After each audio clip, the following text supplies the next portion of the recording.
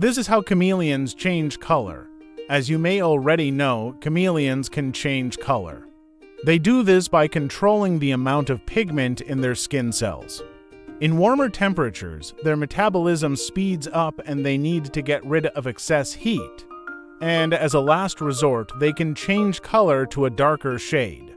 This helps them absorb more light and heat energy from their surroundings. So they sweat, and this is where the color change comes in.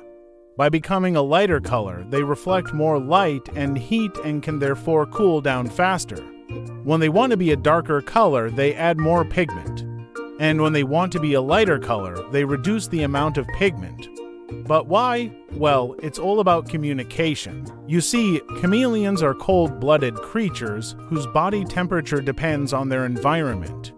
On the other hand, when they get too cold, they shiver to generate heat. Isn't it amazing how these little guys have developed such fascinating adaptations to survive in their environment?